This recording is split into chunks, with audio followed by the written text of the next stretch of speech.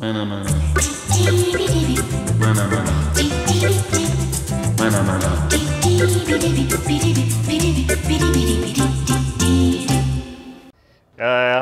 everyone, this is Paul. I got a new bike the other day and I can't believe I own this.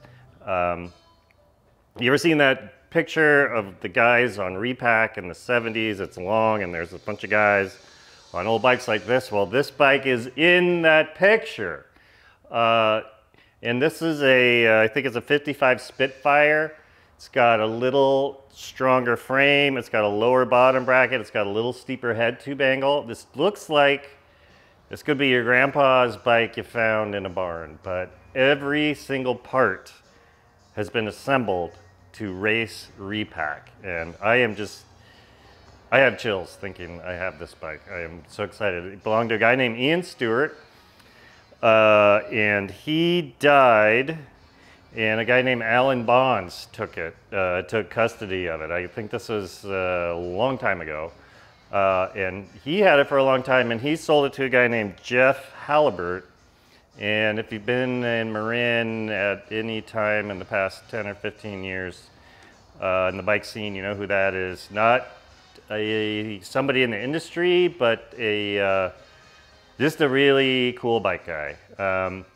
He passed away last year, and I have a weird connection with him because we love George Nakashima furniture, and we actually went to the Nakashima workshop in New York together during one of the Philadelphia bike expos about 2 years ago.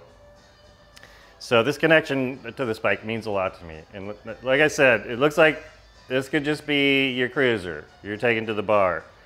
Got a Laguna fork. This was the state of knobbies in the 70s. This is a 70s situation here. This is way before downhill bikes were invented.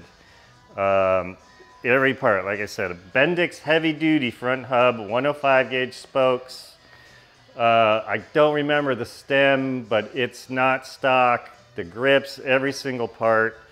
We got the skip tooth heart / star chainring, and this combo right here, I'm not gonna ride up no railroad grade in this thing.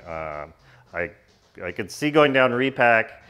I'm old and slow, so I'd go slow, but there's no way, there's no going uphill with this, which, you know, they didn't. They got a ride in the back of a flatbed truck. It's got a Morrow hub, which was the #1 choice for coaster brakes back in the day. The seat is special. I think this is an S3 rim. I'm not remembering. You know, it's one of the S rims. But just like, the thing is, he died shortly after this has been raced. No bolt or nut has been touched since Repack. So this is a total time machine. And just so excited to share it with you. And I do have it. It is mine, but I'm just the caretaker. And if you're in the area, come stop by the shop. We've got a great collection of bikes here. This is going to be the crowning jewel.